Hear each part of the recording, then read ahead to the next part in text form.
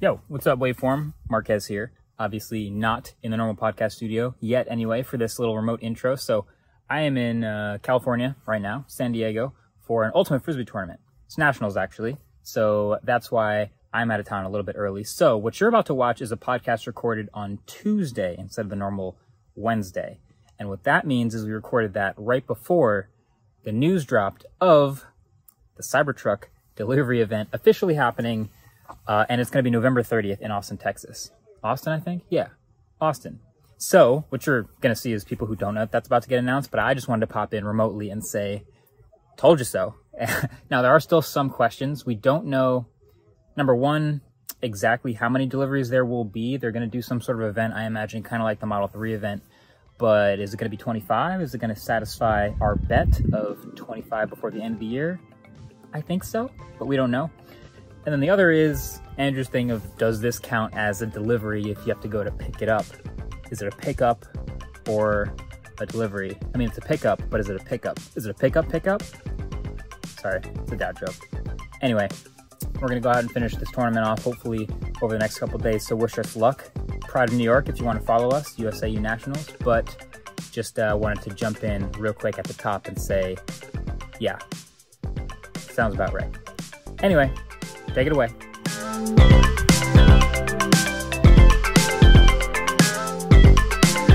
Hey, what is up, people of the internet? Welcome back to another episode of the Waveform Podcast. We're your hosts. I'm Marques. I'm Andrew. And I'm David. This week, we've got some new tech. We've also got some new stories, some new features, some YouTube updates. Apparently 30 new features coming your way. So if you're watching on YouTube, some stuff showing up here. Wow. But also new Apple Pencil, new OnePlus Open. That's the name of the phone.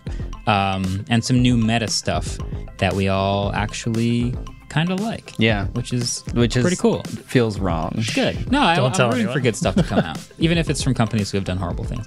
But first, someone has to explain this Analogue N64 to me because it's very hyped. People have been talking about it at the studio, and I don't know why it's so hyped. So someone please explain what this is. Back when we had childhoods. Yeah.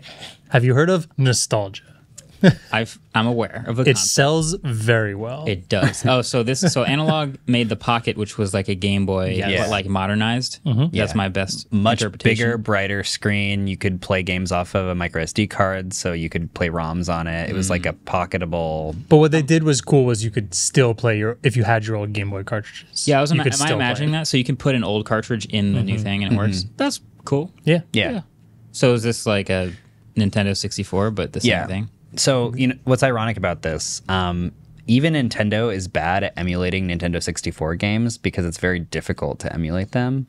But there's this technology called FPGAs that's been getting very popular recently that allows you to directly emulate it. Like, it's basically emulating the hardware instead of just emulating it in code.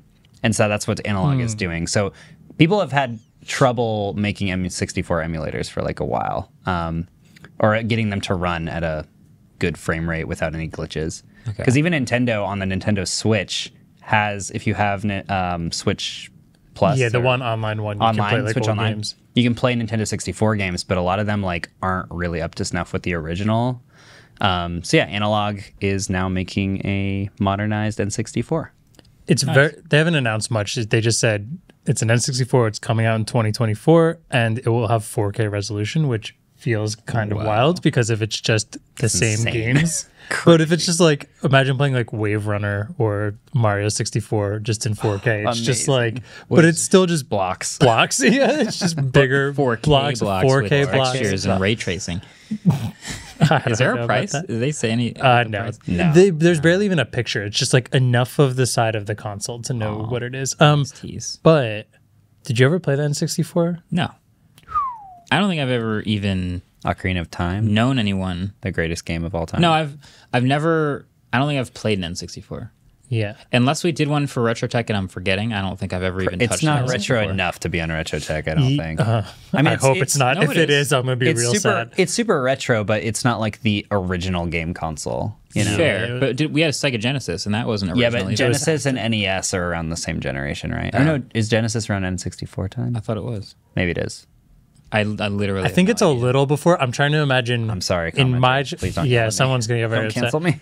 I remember playing the Genesis at my cousin's but I believe it was pretty old at that, or it was older at that point. And then I remember a friend getting the N64. Like I think it was 96 when the 64 came out. Yeah. Nailed it, 96. Sega released the Genesis in '89 in Japan. Yeah. So or it's a '88 little- in Japan. Yes, that's more NES territory. Okay. But the Nintendo 64 was the first 64-bit console, which allowed for 3D Didn't know games that. and that kind of stuff. Embarrassed to not know that. That's Makes what I sense. do remember from RetroTech. But a ton of insanely legendary games came out. Super Mario 64, legendary. Yeah. Super Smash Bros, the first one ever, legendary. Earthworm Jim. Earthworm Jim, legendary. Zelda Ocarina of Time and Majora's Mask, considered the best Zelda games of all time by me. GoldenEye. GoldenEye. Earthworm Jim just sent me down a whole rabbit hole in my head that I Yeah, didn't just know make was that there. I did not make that up. That is a Have you ever seen him? no. I've definitely never seen Earthworm Jim. Let's pull up Earthworm Jim. What? Was this even How N64 would you or describe- was this in? How do you So it describe was- how he looks like, Marquez? It's a dude. It's a worm in a muscle suit. I don't know. That's right. Weird. It's funny because Like I if think he had that, anchor arms. I think you this know? may have been out before N64. I feel like You might be right. I don't even think this is who I'm thinking of. Does Do you anyone think remember? of like Battle Worms or whatever? No, do you remember there was like this Worms. Clay Fighter game on the N64 that was like horrible? Yeah, it was called Clay Fighter 63 and a third, and it was the most unhinged game. Oh no, it had Earthworm Jim in it. Okay, yeah, that's exactly what. With it, her it was like by Earthworm. it was like fighting. Why is this game $44? Yeah. Well, so okay. Nostalgia. Yeah, honestly, Bingo. my sister and I had this NHL hockey game that you could play hockey, but you could also beat each other up. NHL hits. I think it was called like NHL 64. I mean, Okay. to be fair, that's like 45% of hockey. Yeah. No, hey. But you could kick 55, and punch sorry. while you were playing the actual hockey game, and if you did it enough, it would set you into this arena where it was just a fighting game, Nice. and then it would go back to That's the really hockey. funny. It's just a boxing game inside of a hockey game. Yeah. That's pretty sick. Yeah. Okay, Anyway, how much do you think this thing is going to cost? That's my. If you're guessing, Money.com. How much was the pocket? The You pocket know? is $219. Whew, then the N64 is probably going to be. It's probably gonna be $300. I'm very interested in the controller too. Which I think that they teased the controller. did they? With like I a missed shadow. that. I want to see. Do you know what the controller looks like, Marquez? It is like an iconic controller. no. Can you try and draw it for me? You want me to attempt It's it? a very wild controller. So I would like to, and audio listeners, we will describe what he is drawing here, but it is not your average controller. I'm sure you've seen it, and when you see it, Is it the one that's kind of like this, and kind of like that, and has like I feel like you were going kind of. like Can you put the that? buttons on? maybe one of these, maybe. Oh, there we go. One of these. You barely see anything. Oh, okay. It kind of looks like a Switch Pro controller.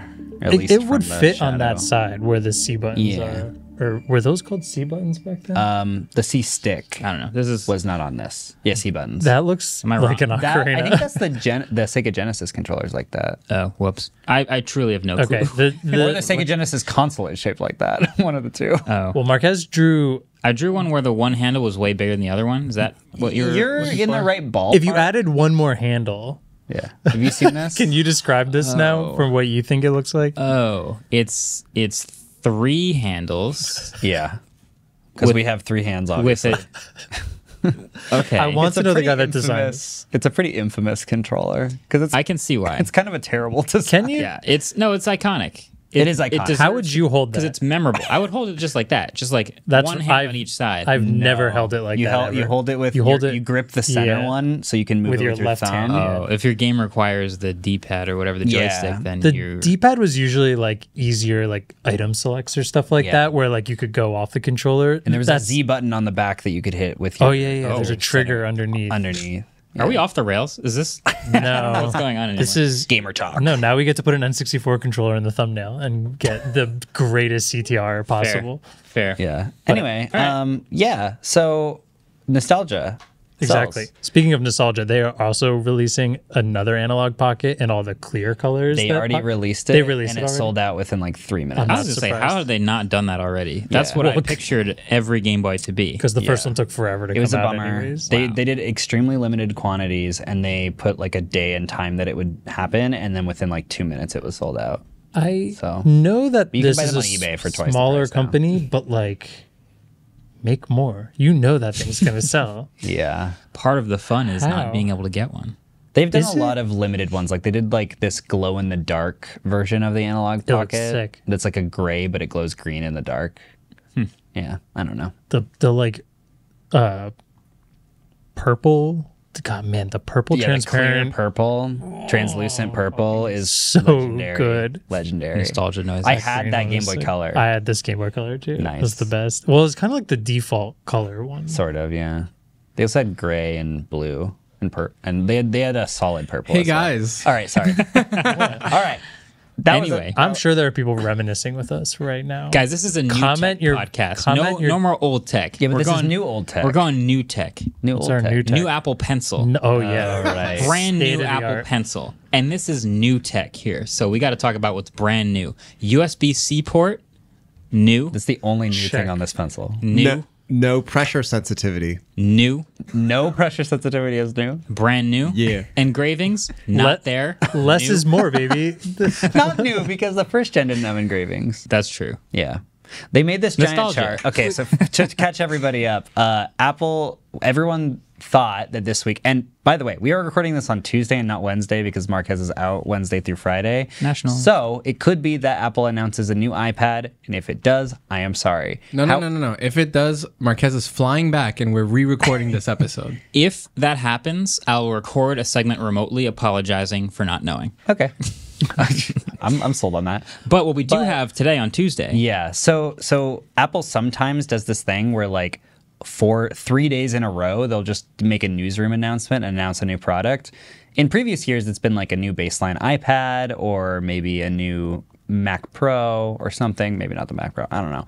Today, they just announced a new Apple Pencil. it's the stuff that doesn't deserve its own event. Yeah. So it's a USB-C Apple Pencil. It's basically the new baseline, and they're making it obvious that they are transitioning everything to USB-C. Because right now, the baseline Apple Pencil is Lightning, and only one iPad has Lightning anymore, Just the right? $330 Just the $330 base one. So that would lead me to believe that they are imminently going to announce a new baseline iPad that is USB-C as well.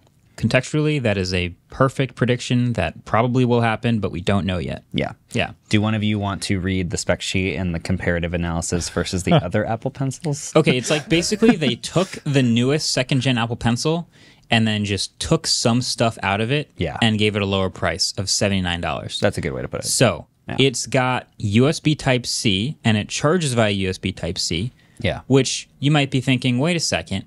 The other one, the like new Apple Pencil we've all had for a while, charges via a magnet on the side of the iPad. This one still attaches with a magnet, but doesn't charge that way. Or pair. Or a pair. Or pair that way. You need a USB-C cable.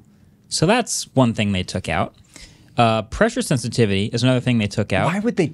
So for some reason, there are people out there who are buying a $79 stylus for their iPad, but don't care about pressure sensitivity. I guess that's Apple's done the obscene. math. Maybe they believe that Done that's the math. a thing. I don't know. Yeah. It also no longer supports double tap to change tools. It's just a weird art. I swear, this artificial gating is like my new biggest pet peeve in tech. Well, they might have taken parts out of the pencil, though. It might That's not be artificial. possible. It's possible. Yeah. The last thing they took out was engravings. Nice. Tell me that's artificial gating. It's the same shape. It's the same mat. Yeah. It's the same pencil. That's true. They can.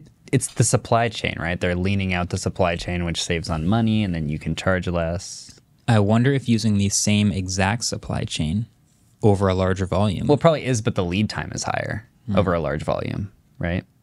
Maybe. Logic. Apologist. It feels to me like they're just going to confuse a bunch of parents during the holidays. Speaking of, in terms of confusing, which is helping this, the naming is very confusing between the three of these now, because when I see Apple first gen, and that's the Lightning port, I assume the second gen is going to be the one with closer features and maybe just the updated to USB-C. But no, the second gen is the really nice one that has everything. Yeah. And then USB-C is now actually the cheapest one out of all of them, and kind of arguably not the least amount of features. Wait, it's cheaper than the Lightning one? Yeah, by It's $20. $79. Because the Lightning one has pressure sensitivity. But this one has hover, which but only on M2 iPads. Because they have hover. It's Okay, Apple, if you're listening, call the good Apple Pencil Pro. yeah. Why not put Pro in this That's one? all It you makes need to so do. much more I rarely sense. advocate for adding the I word know. Pro, but like that actually makes a lot of It sense. does. Get rid of the first generation one and make a dongle that people can buy to charge their first generation Apple Pencil. I think that exists already. It's one of the a funniest male products. Lightning to male USB-C cable. Did you see how you plug in the USB-C on this new one? It's like you open up the back. It opens, and it's on like this side now instead. Yeah. I thought that was kind of cool. Big Magic Mouse vibes. Yeah. Wait, but can you write No, with not it while quite, it's 'cause you- charging? You can still. believe so. I really hope you can use it while it's charging. It would come out the side, but I think it would be high enough on the pencils to be. Yeah. Okay. No. Yeah. Physically, I know one could do that. It's would Apple let you write while it's Yeah. They charging? really should. Okay, the Lightning so- one you can't use while it's charging because it's sticking out the side of your iPad. Yeah. It's Unless the you do a popsicle. Unless you wired use the version. Popsicle. No, Yeah. use the The included double Dongle? Yeah, double dongle. Yeah. Yeah, so get rid of the Lightning one and sell a dongle. Name the USB-C one just Apple Pencil and name the good one Apple Pencil Pro. That's all you gotta do. You're gonna confuse a lot of parents out there who are just trying to get their kids a Procreate pen. No, Come on. I'm confused. And we do this for a living. Yeah. They're doing it just to confuse you, Adam. They dislike you. It's working. This definitely didn't deserve an event, so I'm glad they did the Yeah. press release. I would have went to the event. You do a compilation of like all of the Apple events, all the Apple newsroom press releases that don't get an event, and like power rank them in terms of how good of an announcement they were. This is like pretty middling, not that great, but there are some things that they've announced that were like Big kind of solid. deals. Yeah. And they didn't get their own event, and I thought that was fun sometimes. That would have been crazy if they did M1 as a press release. That would be crazy. Well, you guys have any other thoughts on the pencil? None. None. Nada. Okay. We should talk about all these new YouTube features, but first we should take a break, and before that, we should do trivia. Trivia. So, as always, answers at the end. Yeah. First question. Time magazine named the N64 the machine of the year in 1996. But what two games were originally launched with the console? 1 point per game. What two games were launched with the Indeed. console? Yep. I think I have one. There's one I really want to say, and I'm pretty sure we're thinking the same one. You too, Marquez? Crash Bandicoot. This is not this is PlayStation. unfair. How dare this you? This is an unfair Spyro? question. If you don't want to go off the rails on nostalgic games, we should just throw to the ad break right now because you're really, I'm itching.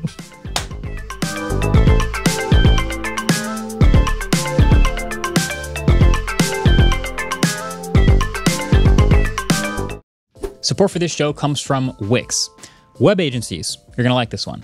Let me tell you about Wix Studio, the platform that gives agencies total creative freedom to deliver complex client sites while still smashing deadlines. How? First, let's talk about the advanced design capabilities. So with Wix Studio, you can build unique layouts with a revolutionary grid experience, as well as elements that scale proportionally by default. No-code animations add sparks of delight, while custom CSS gives you total design control. But it doesn't stop there. Bring ambitious client projects to life in any industry with a fully integrated suite of business solutions from e-com to events, booking, and more, and extend the capabilities even further with hundreds of APIs and integrations. And you know what else? The workflows just make sense. So there's built-in AI tools, the centralized workplace, the on-canvas collaborating, the reuse of assets across sites, the seamless client handover, and that's not all. Find out more at wix.com/studio. All right, welcome back. Let's talk about YouTube. What? Kind of a fun On place. YouTube? Yeah, Who? YouTube. So On we're on YouTube. I don't know if you guys know. A lot of you guys listen on audio only, but That's true. many of you watch this podcast on YouTube. And some of you may know I actually have my own YouTube channel. Hey, we told you you're not allowed to plug that here. I started a few years ago. It's specifically going told really you well. this is the podcast. I just figure I think it's It's a like a good spin-off. overlapping audience. I think people would want to know about it. I review tech products. The origin story of It's Waveform first. So we've been using YouTube for a long time, and we just got like a big YouTube feature drop. That's how I'd explain what just happened. Like a pixel feature drop. Kinda, except it's all coming soon. So I guess not actually. It's exactly that different. It's basically the same thing. Slowly rolling out, but there are literally 36 new features coming out, both in design and functionality, and some of them are really cool. And I wanted to give some of my thoughts on some of the best stuff. A sort of a high-level overview. It's like some UI stuff, some feature stuff, some functionality stuff. just lots of quality of life changes. Quality of life. That's exactly. I need that in my life. One of the high-level ones, Evergreen. and I'm curious to hear your guys' thoughts on this, is there's a stable volume toggle. So if you're watching some videos, you've heard those videos where it's just like quiet, blasted volume, but you turn your volume up so you get destroyed. So audio normalization. Basically, it sounds like a compressor. You just turn it on. Yes. And it's funny because I wonder if this gets turned on automatically for videos that deserve it, or if the toggle is just there after you've already gotten blasted, you know? So I started blasting. I feel like it should be on I started automatically. blasting. Like there should be an AI that scans YouTube videos for comments for people who are like headphone warning, and then it just toggles this automatically for those videos. Maybe. Alice looks very confused. Here, I'll just read what it says exactly on the YouTube blog post. The YouTube official blog post reads, easy on the ears. We're giving you better audio control on mobile devices. Rolling out starting today, stable volume will be automatically turned on to reduce jarring differences in volume for an overall improved watching and listening experience. And there's a little animation showing a pop-up with a toggle that says stable volume, so you can toggle it on or off. On or off. On or off. On or on. So On it's Two choices. automatically on. And I assume, even though it doesn't say, that means that one video with dramatically different volumes will be normalized. Maybe. That would be great if that's what it is. That's what it sounds like to me. I would like that if it was like between videos, each video was like the same volume, because Right. So it's like an account, like an app toggle. yeah, because if you're like making a video that has sort of like a slope in volume as part of the experience, it would suck if the app automatically like normalized It does say like everything. jarring differences though. So like true. I'm sure it could I would hope it has somewhat of a range, but there are videos out there that just suck at volume. Yeah, and the audio the mixing. last autofocus video. Did you watch that guy's video? He did a video on the Corvette. Probably the Is that podcast another before any of Waveform these spin-off channel? Yeah. There's just another YouTuber I know who does in the- these car videos. It's called Autofocus. It's a great title for a channel. You should It check is a out. great title. But he did I a agree. video. He It's a usually good does idea. electric cars. Genius thought of that. He usually does all these quiet EVs, but he did a video on the new Corvette Z06, and he does the remote start in the video, and it just blasts my headphones. I'm like, dude, what are you doing? Dang. Like, I know it shoots What on the an phone, idiot. but like, Is that what how you an started? idiot. Is that how you started the video? No, it's like halfway in too. So you've settled in, you've turned the volume up a little bit, and then you just get crushed. in I'm your gonna headphones. report that channel. Honestly, I like that channel, but I say I'll do it too. Yeah, report him. Every Mr. Beast video where he starts yelling at the beginning. But at least he starts right from the beginning. Yeah, so you you know don't what like you're get gonna used to one volume level and then it changes. Anyway, so that's one of the YouTube features. Another one is straight ripped from TikTok. I don't know if you guys have had the hold to fast forward on TikTok. So this is an iPhone. It started off iPhone only, and now it's on Android as well. Wait, TikToks are like 30 seconds and people still fast forward through them. There's some longer TikToks, and so people will hold I ain't down got on that the time. left side of the screen, and it'll fast forward it. It'll watch it at 2x speed. So you know how you listen to podcasts sometimes at 2x speed? Or David listens to every video Apparently, on YouTube. I at watch 2x. every YouTube video I watch at which 2x is speed. insane behavior. But I'll let you. It was giving me anxiety the other day. You had it the out same loud. amount of information in half the time. Yeah, twice as Would fast. you watch guys. a movie at 2x though? I watch all YouTube videos at 2x. But like, what if it was a Why really stop good there? video? I with will- like okay. pacing I will say, and music. yeah, one of my friends made a video that was an hour and 15 minutes long recently, and I was watching it by myself at 2x, and then I watched it with a friend at 1x, and the experience was better at 1x, for sure. Who would have Yeah, thought? but it depends if I'm would've trying thought? to absorb information. Wait, it might be even better if you watch it at half speed. Just if we're following the trend. No. If we're following the trend, you cut it Is in 2 half. pieces of data a trend or just... It could be If it's the this, start of a trend. the problem is if it's a 30 FPS video, now you're watching it at 15 FPS. Yeah. That's tough. That's tough. I think you should watch it at 30 FPS. Anyway, my point is, On YouTube, you can now hold down anywhere on the screen. So just press and hold down anywhere on the player to automatically bump your playback speed to 2x. Once you get to the part of the video you want, just let go. It goes back to 1x, just like TikTok. Great. This feature is on web, tablets, mobile devices. Makes sense. I think this is great for less of a reason than TikTok, but like when you get longer videos, especially on mobile, scrubbing is so hard because you can skip like 5 or 10 minutes really easily if it's like an hour plus long video. So if you can just scrub through a minute or two really quickly, it's way more precise in that sense. Yes, improvements to scrubbing. I'm glad you brought that up, because one of the other ones they've improved is larger previews while you're seeking through a video. I think it's just full screen now, because it would be like the little window at the bottom and you'd scrub through. Now it's just like you see full screen exactly what you're scrubbing through. Always should have done that, yeah. Makes a lot of sense. That's crazy. So those are some of my favorites. There's one here called search by voice or song. So it's basically like Shazam, more or less. The feature reads, using AI to match the sound to the original recording, this feature will roll out in the next few weeks and be available on Android devices for now. You play, sing, or hum a song, and YouTube will pull it up for you. Like pull up the music video? Pull up whatever's on YouTube. It might just be the song, or it might be the music video. This, but for all YouTube videos. Like, this is cool for that, but what if I'm like, oh, I watched this guy, he was really funny, and he like, this intro was kind of like, whatever, but you can't remember their name. Whoa. You gotta wait for Bard. Yeah. But just imagine, like... That'd be sick. That's an LLM model, for sure. Like, what if... Or people are like, oh yeah, I watched that video on the iPhone. The guy said he was like, what's up, it's MKHBD here, and then it's like, oh, you're thinking of Marques Brownlee. You know what I suspect? I suspect that this may be using parts of the same tech that is the copyright ID system. So the way it has like audio hashes, and if you have copyrighted music in a song, it can automatically identify it. Or if you have something that's really close to copyrighted music, it might automatically get picked up under the same umbrella. I feel like this is kind of leveraging the same tech, where if you're next to a radio and you hold your microphone up to it and you're like, YouTube, what is this song? Yeah. It'll be able to find it because it's going to hear the same audio hash, and it can find that thing on YouTube. Yeah, the original. But Google has this already too, just in Google search. Yeah, you so can now like YouTube's hum a song. Just built into the YouTube app. Why is this in YouTube and not YouTube Music? Well, it probably will get big. Is it kind of the same at this point? Yeah, more or less. Who knows? Yeah, that's true. That's the Google. That's the ultimate Google question. I think this sounds cool if you could do it for videos that aren't music. I will say, if you look at this animation, there's a tab that says voice or song. Uh-huh. So if you just want someone's voice? I wonder if there's like a... So you can do an impression of someone and they'll pull up? Yeah, that would be sick.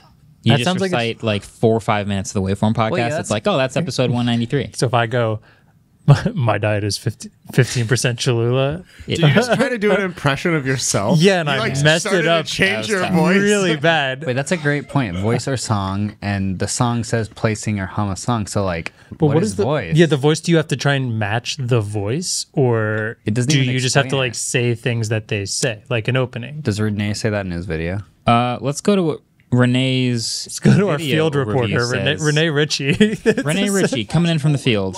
If you're looking for a song, you can play, sing, or hum it, and YouTube on Android will go find the video for you. Yeah, so it's unclear what that voice tab will do, or if it's anything different from singing, or if it's just a cappella. I don't really know, but it's there.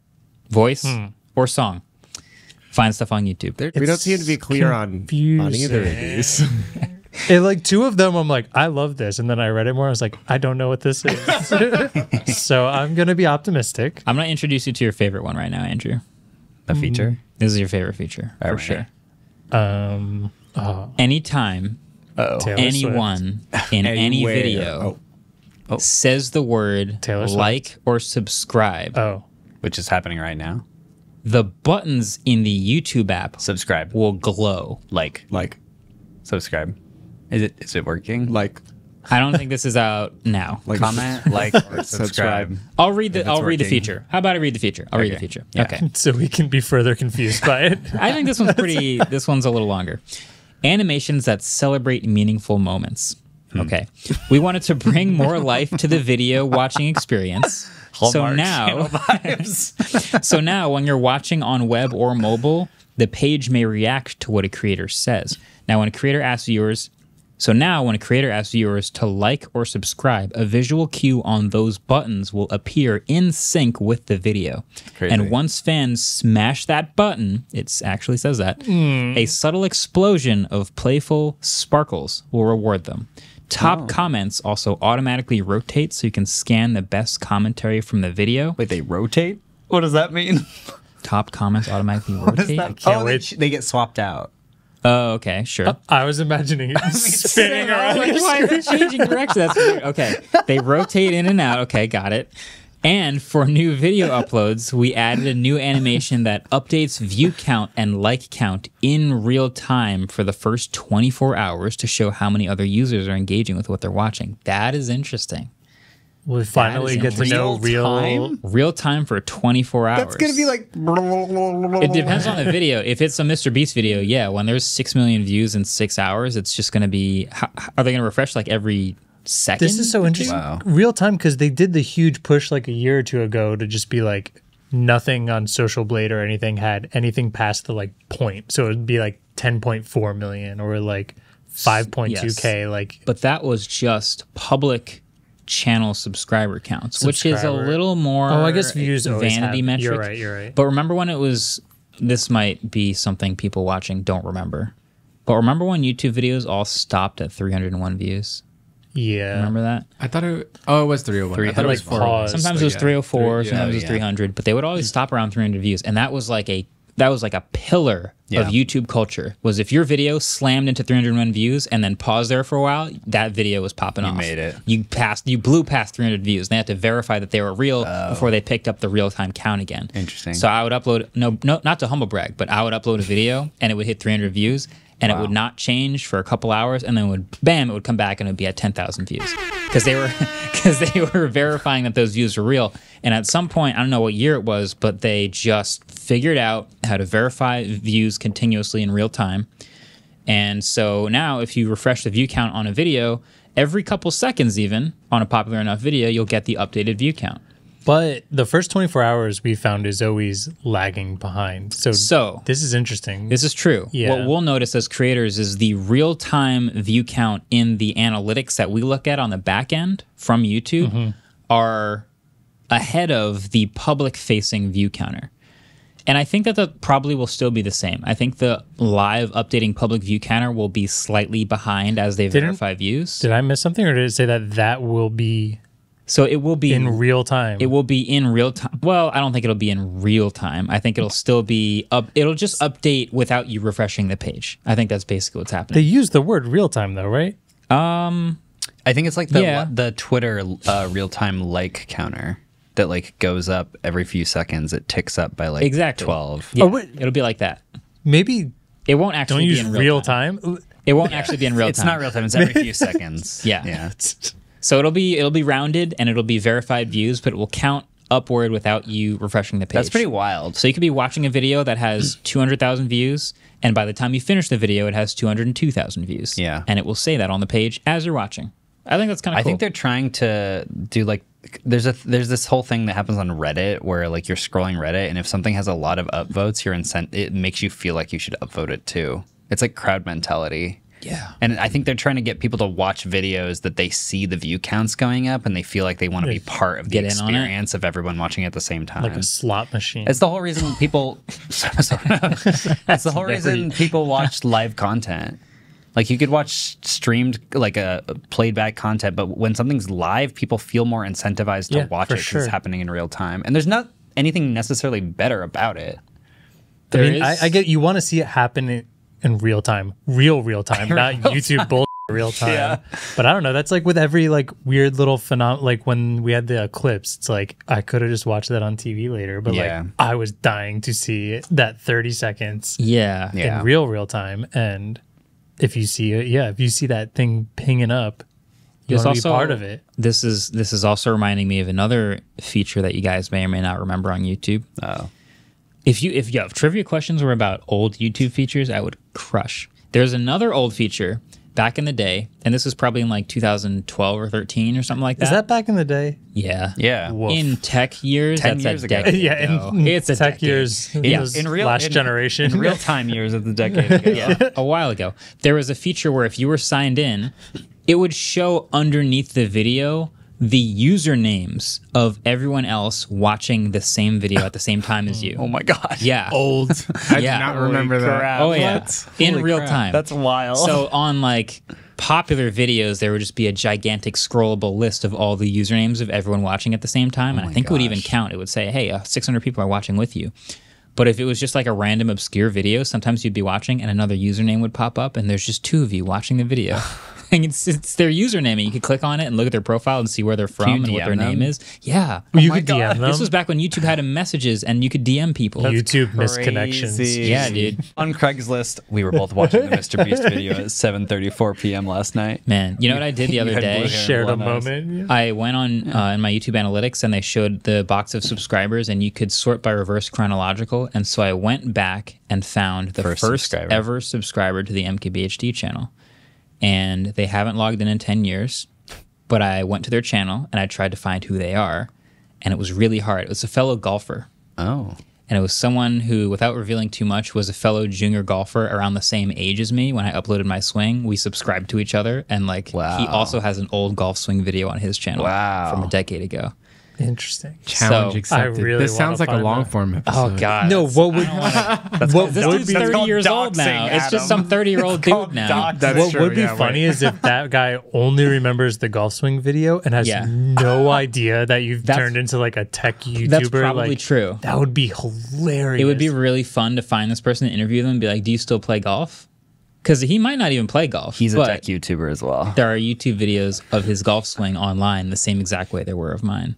And I You thought have that to was- show us this well, after, I'll where show we're you not guys. doxing anybody. Yeah. Well, I wasn't able to find much more than what I told you, but yeah, but you have a whole team that can help you find this That's guy. true. That is true. All I'm saying is YouTube adds features, and there are like pillars of internet culture for me anyway. I kind of view time through YouTube changes. Is that weird? I don't know. I spend a lot of time on YouTube, so probably kind of weird. Honestly, that's a little weird. Yeah, sorry. I just gave up too much info. Can't wait about till it's myself. like your kid's 10th birthday and you're like, oh yeah, you were born right around the time when the subscribe button glittered anytime you said it. That would I be do sick. view time in terms of like when a certain phone launched, though. The way you guys were talking about nostalgia about game consoles earlier is the way I talk about the different colors the subscribe button was over the years. Like that's, see the face you're making? That's when you say the N64 is going to have a new version with this emulator, I'm like, remember when the subscribe button was yellow? Let's go. And everyone said point at the yellow button and then it was gray the next Point year? at the yellow button. Yeah, Dang. good times. Anyway, Anyway. new YouTube features coming to a YouTube near you. I feel like we should take a quick break. We got a bunch of meta stuff to talk about, and also the OnePlus Open. I'm holding it right now. What's the meta stuff we're gonna talk about? Like we're talking about. So it's meta stuff from Meta. Who? Meta stuff. You'll see what I mean. We'll get there. But before we get there, let's do trivia.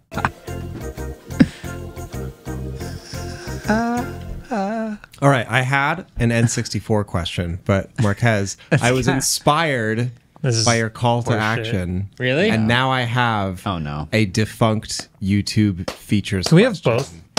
both? 3 questions? No, this is Why mine. not? 3 questions. Let's And do the first it, one has 2 baby. points, so now there's 4 points on the board. 4 potentially. points on the board. All right. Beep boop. Can I see the score real quick? No. 1, 2, carry the 1. Now, Andrew, you have the potential to make some serious damage this week. Potential's my This is middle given name. like Chris Paul hits a huge 3 to cut the lead to 46 vibes. Who's Chris Paul? Never mind. He was Wayne Gretzky's line mate. Oh God. Okay. Line mate? Do they have that in hockey? What is that? I want. I think to that's a erase reasonable the last question. 20 seconds, but I think that's feel a like reasonable we should question. leave it. We should leave it. Just leave it. Okay. Anyway, In 2009, Nobody answers my 09. questions around here. 2009, YouTube introduced an experimental lightweight version of their site. sure did. What was it called? I was hoping you would ask. I was hoping you would ask. An experimental lightweight version. Of YouTube, the app, the site, the service. Think about it. And Now, what's for the my N64? second question, Yeah. Okay. yeah, sorry, we're not used to it. Rhythmically, this is so strange. We think of the big innovation on the N64 to be 64-bit 3D graphics. But in 1997, the N64 introduced what now essential smartphone feature to its controllers? Oh, I know that. Because I'm a god. I think I know. Andrew knows it too, because he's also a god. Marques is a god too, but not in the same way.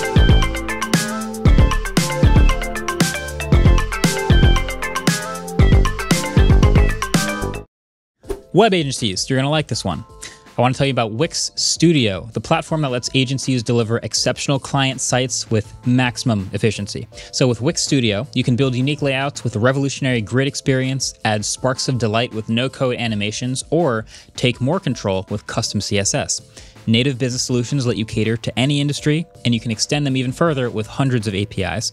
Plus, the workflows just make sense, from the centralized workspace to on-canvas collaborating to reusing assets across sites. And that's not all. Find out more at wix.com/studio. Welcome back to the Waveform podcast. We got some hardware to talk about. It's that time of year. It doesn't stop. It's October. We got some new hardware. We've got the OnePlus Open. Not my favorite name. Terrible. But it's a folding phone. And it's OnePlus's first folding phone. Debatable, if you can call it that, because Oppo, their sister company, has about Many four folding phones. So, yeah. but it's the first OnePlus folding phone, and I did the review of it. It's out already. I think it's a really good folding phone. And we'll get to also Meta smart glasses as well, and maybe the Quest 3 a little bit. But Calling it OnePlus Open infers that all of their other OnePlus devices were like really hard to fix. Or that they're closed, Well, they are. right? Well, Are they Closed. closed? yeah, I would argue they're technically. open. And I would argue this is closed why are they open? because you can see the screen and it's there. you open He's it. right. It's open for business. That's what it is. Am I right or is David right? No, you're right. You're goddamn right. That is closed. This is closed. That's closed. I The know. OnePlus closed. Yeah, but now Wait, open it? up. Yeah, but OnePlus Open. I think it's not a terrible name. wait. It's You know just what is 'cause terrible? OnePlus. Is your screen Dead broken pixels. already? Yep. Yep. No way. Yeah. Yahweh, baby. Yeah. Huawei. So let's just give you the high level overview. So it's OnePlus's first folding phone. It is a relatively normal size outside screen. It's a 6.3 inch 1080p-ish LTPO outside screen with a But LTPO 2 on the outside. 2 on the outside down to 10 hertz. Yeah. 2,800 nits max brightness. It's the new brightest screen I've ever seen in a phone, and it's awesome. I love these bright screens we're getting. That took like 2 weeks. Yeah, right. That was Yeah, because the Pixel I 8 know. in my pocket was the previous champ for brightest screen I've ever seen in a phone. But I love that. Find X6 Pro is 100 nits brighter than Pixel. Sorry, fair. Okay. Fact check. Top 3. Good fact check. Top 3.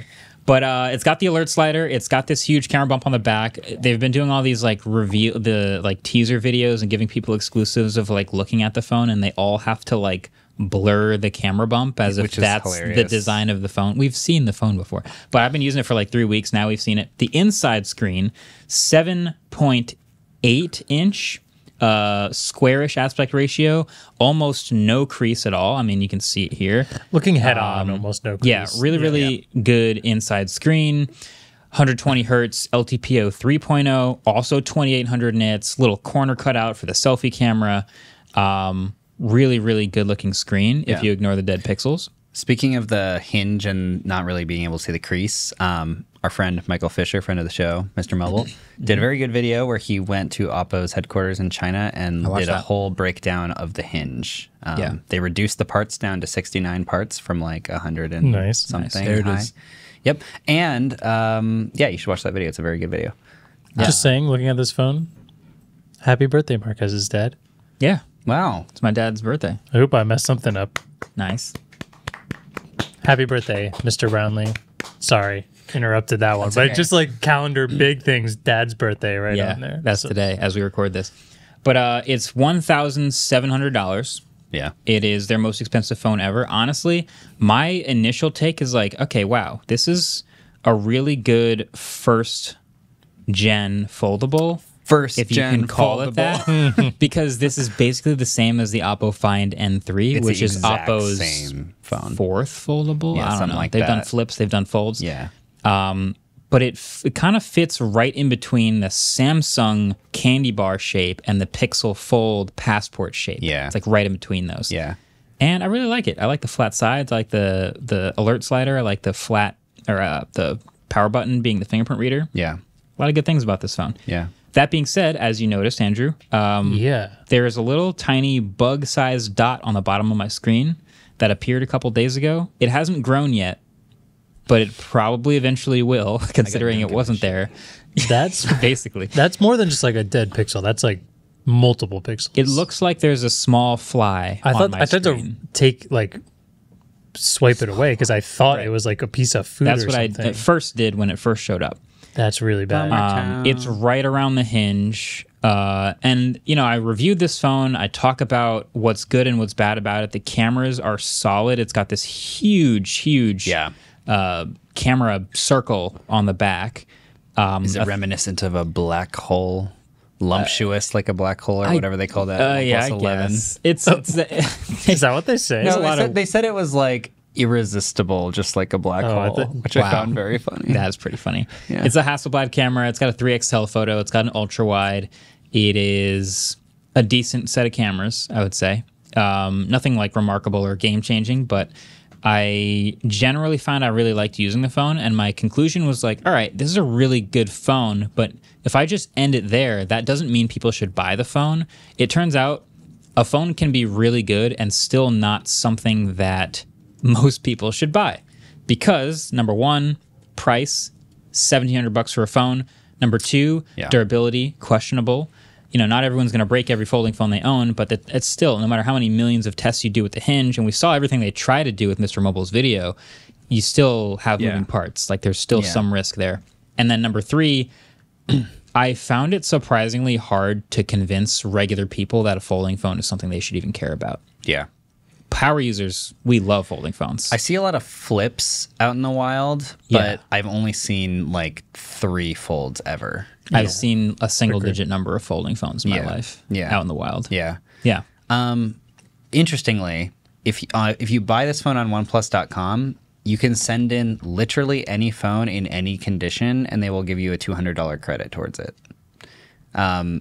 Fisher asked in the briefing, if I set my Nexus 4 on fire and send it to you in a box, will you still give me the $200 credit? And they said yes. They actually said yes. Yes. So we were like speculating on this. We were like, did they actually only need to charge like $1,500 for this phone, but they were trying to make it look more premium?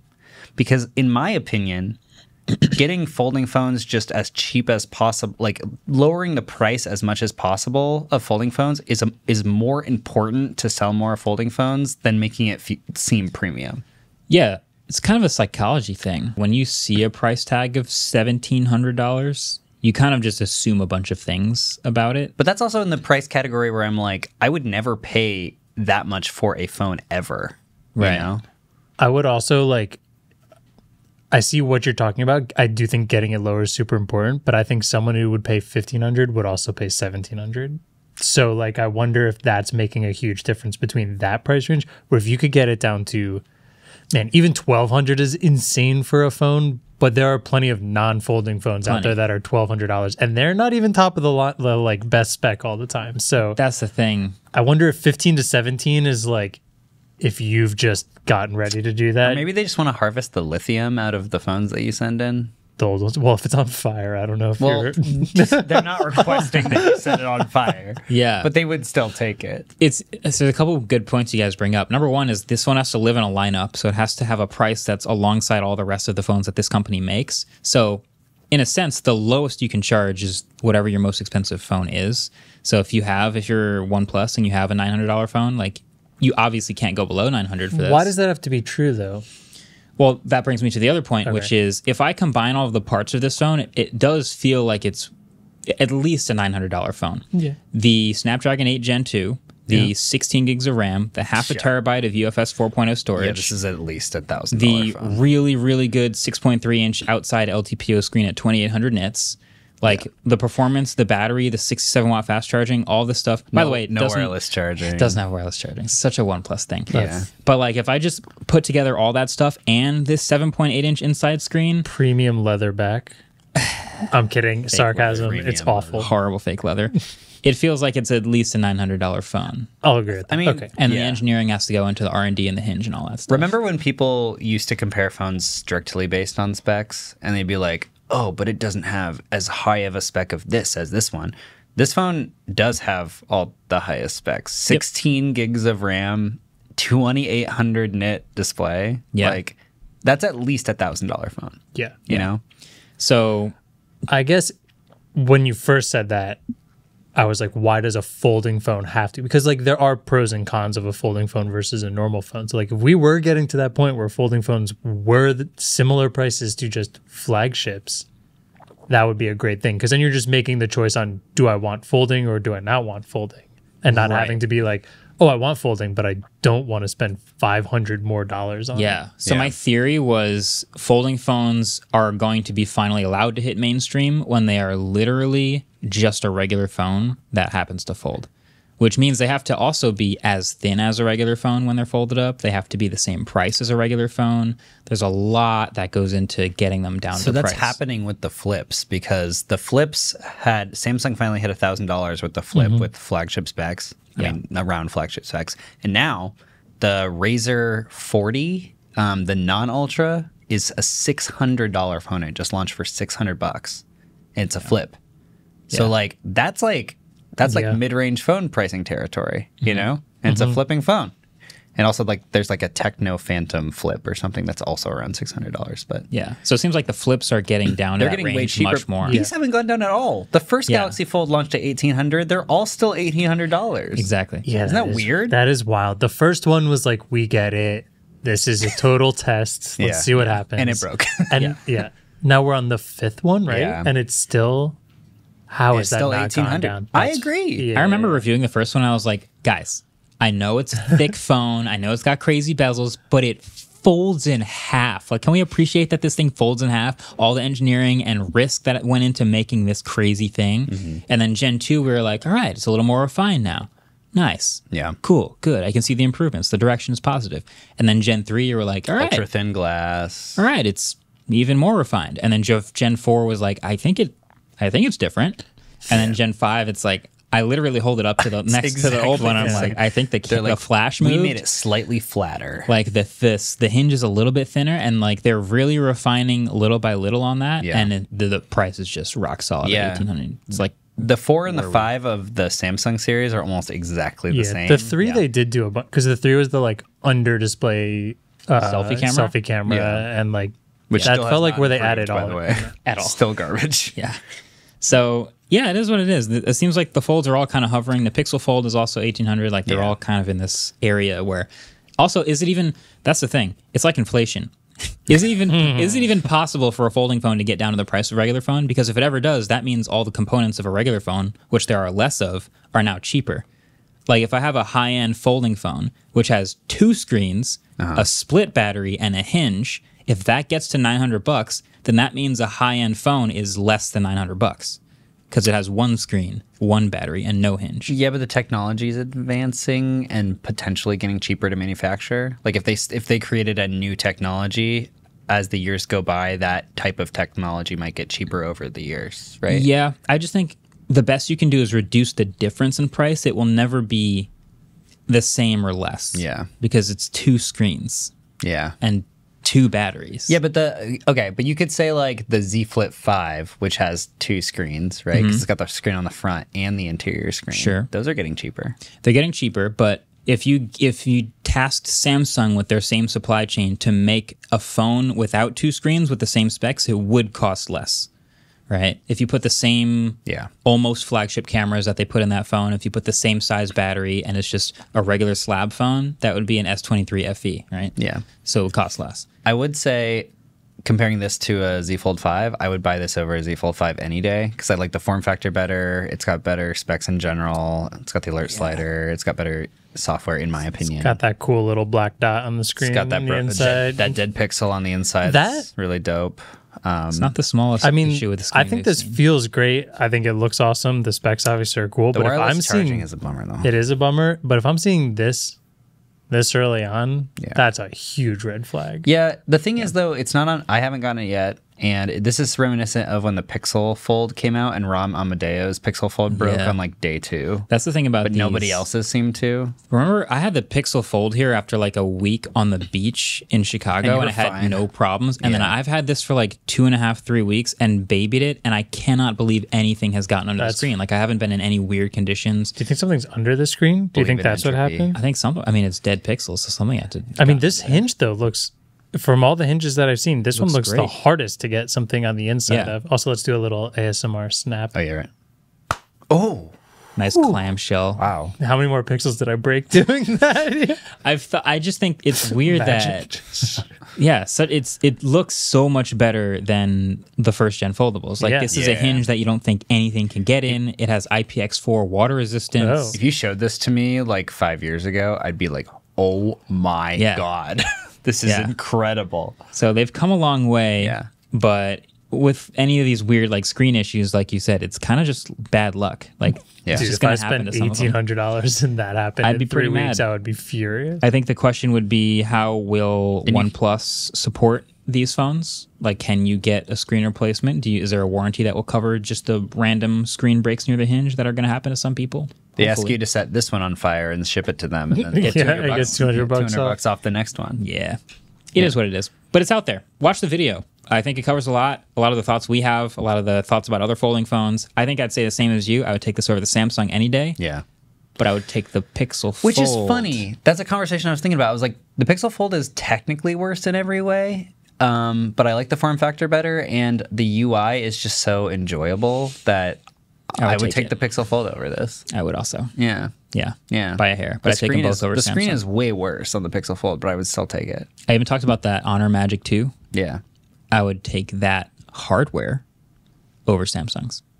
So it's all out there. Can't wait for Pixel Fold 5. The evolving world. Oh, we're getting you mean Z Fold 5? No. Pixel Fold 5. Yes. Oh, in like 5 years. Yeah, 4 years. Yeah. 4 years. Yeah. I'm also excited for that. Whenever it happens. All right, let's talk about these glasses. This is the other piece of hardware we got this week. These oh nice, David's got his too. These are the did yours chime when you put them on? Uh-huh. So these are the Meta smart glasses.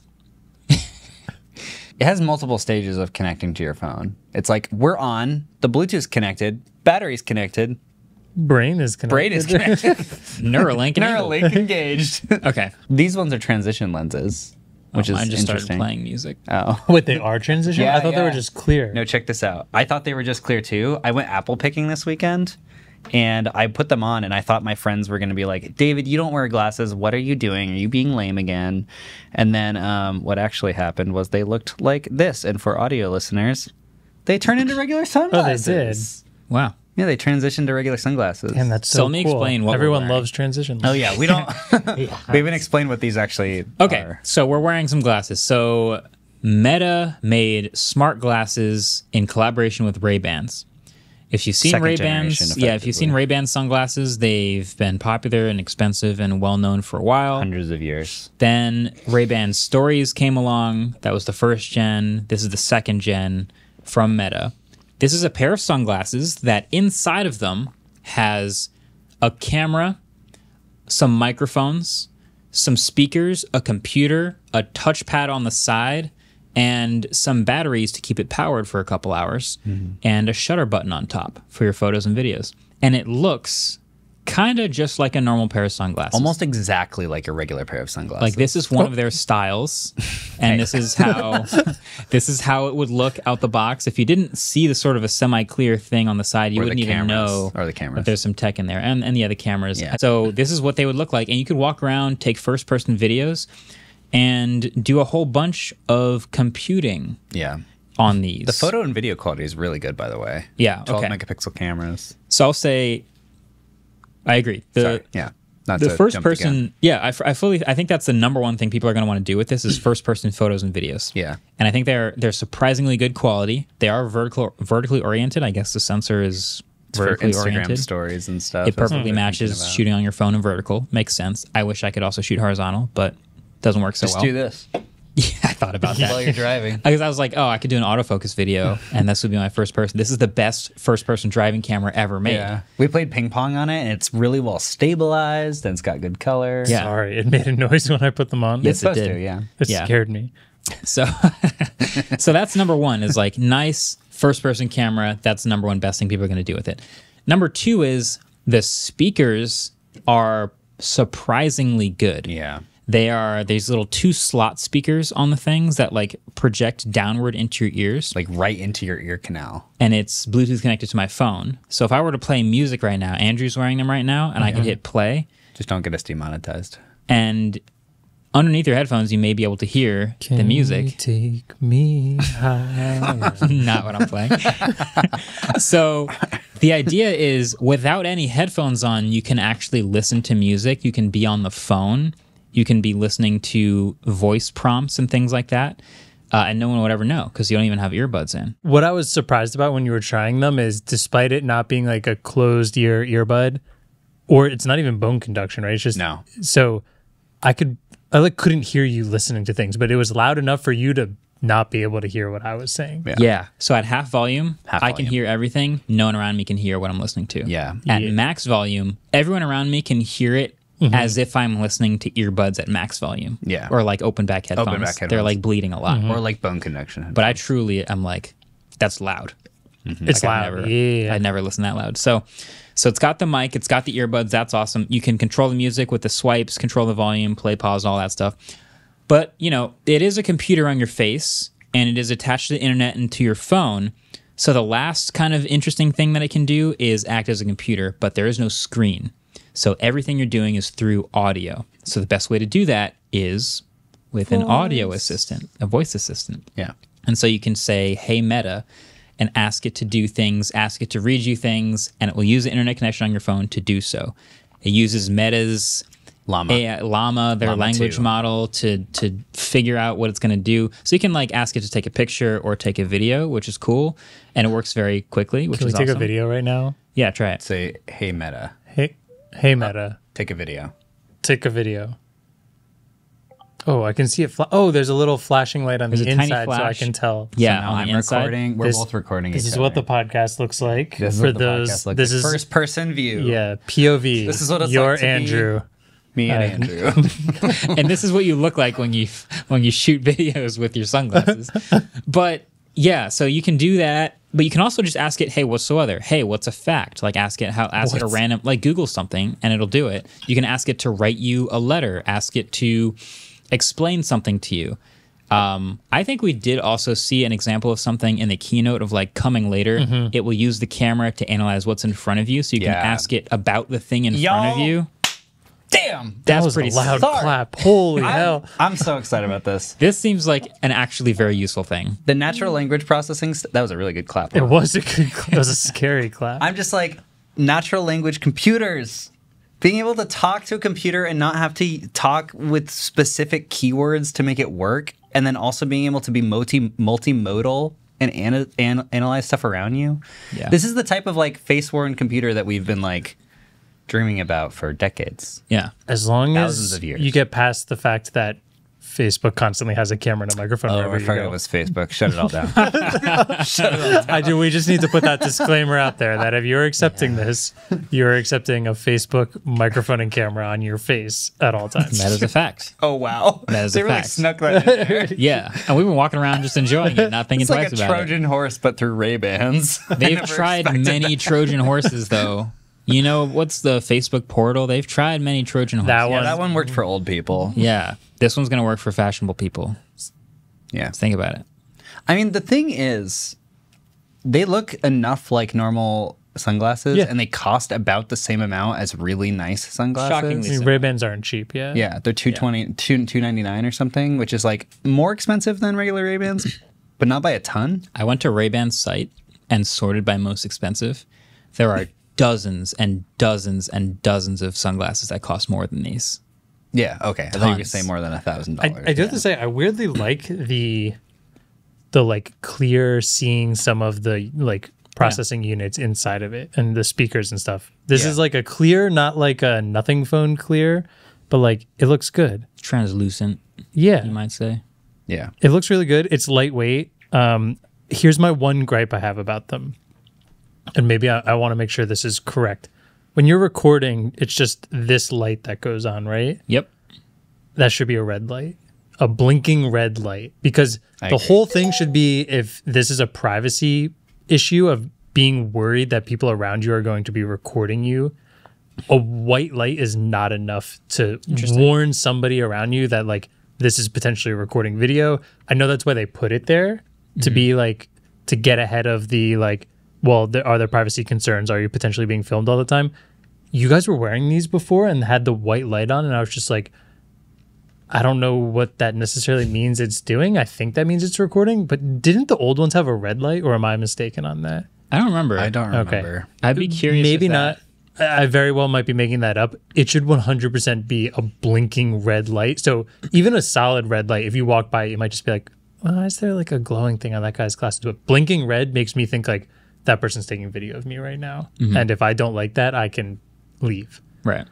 I don't know. That feels like way too subtle, not enough of a real like warning. To be honest, I've been around people, and actually mostly David recording, and I don't even see the white light, and I realize later that it was on. So it is a very subtle thing. Yeah, It's too very subtle. So when I was upstate with my friends, I took a recording of my friend who was and I was at, oh, you can't hear it because it's connected to the headphones, but I was trying to make it obvious I was recording. So I was like, "What do you think of the apples?" How much? On a what? Scale of what? A scale of He was really confused why I was asking him these questions. the good ones? They're great, yeah. I was like, why are you asking He me had these no things? idea why I was asking him these questions, and then I was like, "Oh, I'm recording you right now," and he's like, "What?" So even though there's a light on, he didn't notice. Yeah, it's not enough of a light. Blinking red light, Yeah. 100%. It's fascinating. I don't like that. fascinating. So now that these are out and they're going to be out in the real world, who knows how many people are going to buy these and use these and what they'll use them for. But the video that I chose to make was sort of combining this with the Oculus, the Meta Quest 3, because they seem like they're on opposite ends of the technology limit spectrum and aiming at the other Collapsing. side at each other. So what I mean by that is this is as much technology as we can fit in glasses without them looking like more than glasses. The second we want to put more tech in them, the only limiting factor is, can we put that tech in there and it'll still look like regular glasses? Bigger battery, more powerful computer, extra features, whatever, we'll do it as long as it still looks like normal glasses. And this is the benchmark. And they will keep adding stuff more and more and more until it's a crazy, amazing virtual computer on your face. I would say we've seen smart sunglasses before, mostly just speakers in them. Simple. And the like, what are these called? This is ambient The computing. stalks? What are these? What are the ear I things call them called? stocks. Stem. Stem stalks. The stems. part that goes behind your ear Ear stem. are usually really thick and really obvious. These are thick.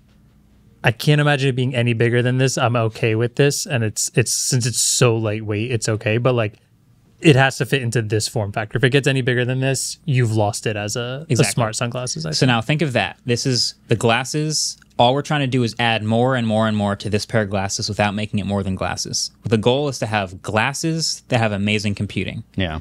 Now, the other side, VR, like the Quest headset. Their goal with that is like, all right, we have this whole big bulbous thing on your head, and we've put in all that we want to. We have pass-through cameras, we have sensors, we have controllers, we have all this stuff.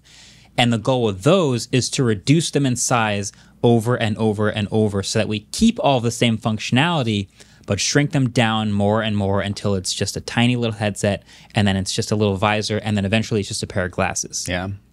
The same goal of having all of the computing And in a especially- pair of glasses. Especially because the Meta Quest 3 is like a big pivot towards mixed reality first. Exactly. Virtual reality second. And the thing about mixed reality is it kind of feels potentially like a stepping stone on the way to glasses that can project in your vision with AR, VR. I don't know if that's like really how the tech will work in the future, but the idea behind pass-through and mixed reality is it's your world with virtual elements in it.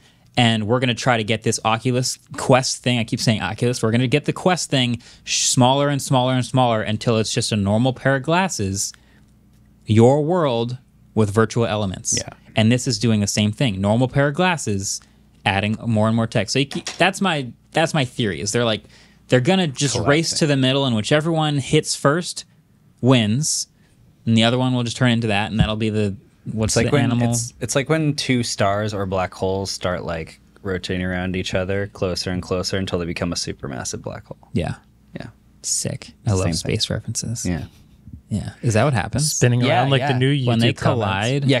So black holes that collide become supermassive black but holes. one of them wins, right? No, they merge. Well, because if they spin Well, it absorbs one the of other them, one, yeah. it's like one of them has to absorb the other. If they're roughly the same size, the slightly bigger one, or it depends on the angle Yeah, the of bigger one has collision. more gravity, but it still has an infinite amount of mass. There are different levels of infinite amounts of mass.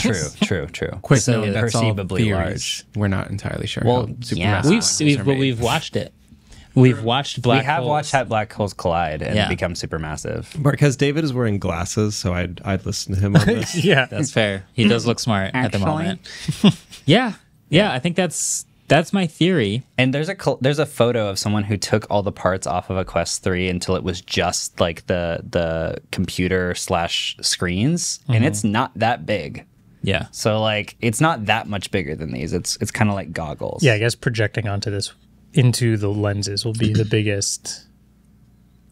I mean, or they could go the Google Glass RIP so many freaking years ago route and just be like little display in the corner. You could put a projector on your body somewhere too.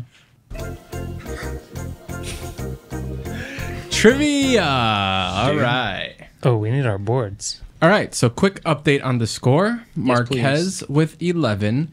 Andrew with 2, 3. Carry the 1. 7. David with 10. Question 1. I think I might just sit this one out. Pikachu. What 2 games originally launched Ow. with the N64? Never mind, this doesn't work. Give me a marker, Marcus. Wii Sports, N64. This is nice. Need for Speed. No comment.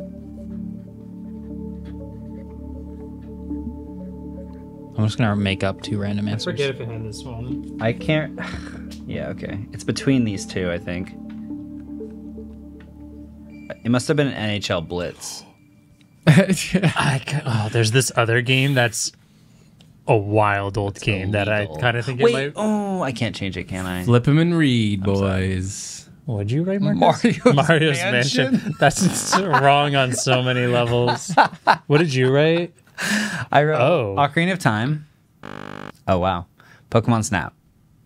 Wow. Nope. I wrote Mario 64. Oh, wow. I'm a How did you not post? How did you? That's what I thought we were. I'm so and I wrote stupid. Wave Runner.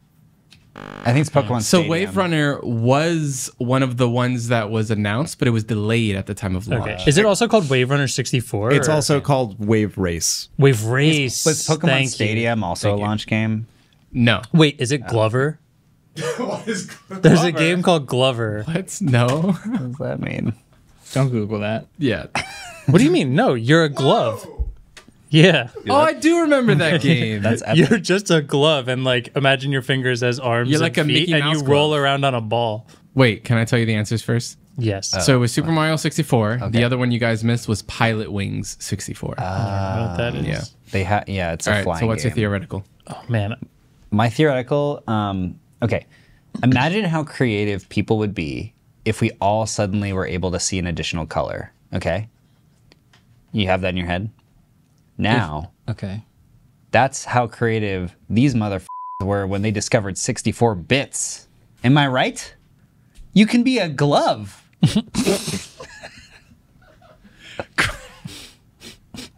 Question 2. Incredible.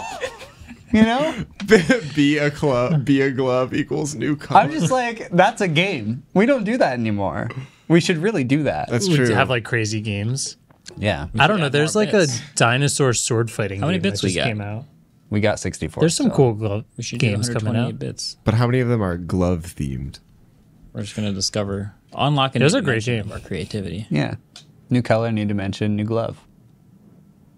In 2009, YouTube introduced an experimental, lightweight version of their site. Oh, you wrote it down already. What was it called?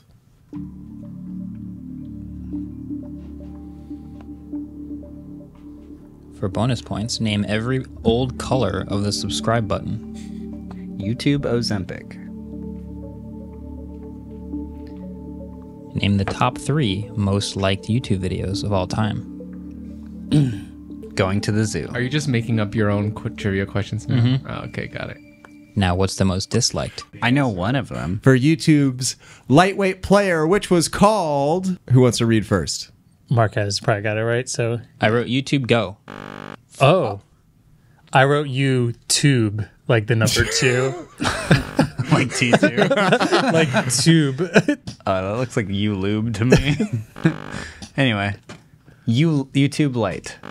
The answer was YouTube Feather. That's terrible. Y'all need YouTube to make better Feather. names. YouTube Marques Feather. looks straight YouTube weekend Go. at Bernie's right now. YouTube Go was the more recent version of that, of their light Marques, version, let me but take a not the picture. first one. Twice? It did it twice? Wait, they did it twice? Wait, what was the second one? What was the second one? Go, the one Marques said. Wait, Go was the second version? Oh my god. From August 2022, YouTube Go. Marques They- is like, Was that recent ago? I don't remember was- that at No, all. it left in August 2022. Left what? They killed it. Yeah, they killed it. Where was it before that? What? Huh. okay. I don't know what it was. I've never heard of YouTube Go. And It it was was like a alive separate till app. 2022. Apparently, a they separate announced it in app 2016 for and it people left in with 2022. For people with like way worse internet connections or like limited data, you would download the separate YouTube Go app, and it would have like basically all the same videos, but like super low bitrate streaming. Oh. I thought that's I airdropped you the original Google blog post. just rubbing salt in the wound now. Oh, sorry, bro. I didn't mean it like that. Wow. All right, question number 2. We love it here. We think of the big innovation of the N64 to be 64-bit 3D graphics, but in 1997, the N64 introduced what? Now essential smartphone feature to its controllers. Oh, that's not right at all. If I'm right, I have a slight issue with this, the way this question is worded. Okay. Come at me, bro. If you're right, it doesn't matter. That's not. It's not wireless controllers, right? It was, yeah. Oh. I don't think they're telling the truth. There are no wireless controllers, as Yeah. far as I know. I don't have an answer. All right. What do we got here? I'll do this because it's Or stupid. haptics. Yeah. I wrote vibration motor / haptics. So they didn't add it to the controller. Rumble It was an accessory. Yeah, they added it. The year after it came out. It didn't get added to the controller though. It was an accessory. Like you couldn't buy a controller with haptics. You bought a controller and there's a thing that plugged into the back. Yeah, that and you're had- adding you're haptic. adding it. You just said added haptic. You're making it say. Oh, okay. I guess I got it right. Who cares? Oh, right. Sorry. Marques put And yeah, it was called the Rumble You Pack. put encryption and Bluetooth. Encryption. So that's been it. Thanks for listening to us talk about hardware, software, new gadgets, new features. I know you guys have been waiting for this for a while, so I'm excited to announce that next week's episode will be entirely YouTube history trivia. That's super exciting for me and for everyone else involved. Super pumped about that. -5 points. But until the next one, next week. Catch you later. Peace. Waveform is produced by Adam Molina and Ellis Rovin. We're partnered with Vox Media Podcast Network, and our intro outro music was created by Vane Set.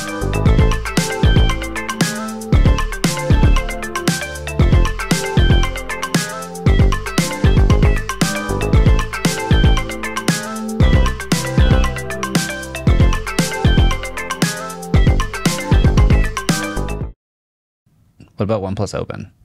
Yeah, we're going to do that after. Oh, Yeah. Is this skinned? no. That's the That's default. a great reaction. Did we get that on camera? Yeah. I That's the don't- first time you've seen that leather version? Yeah, I don't like it. Dang. I'm not the biggest fake leather on the back of a phone person, but David had the glass one. Yeah. And it is slightly thinner than this, so everything protrudes more.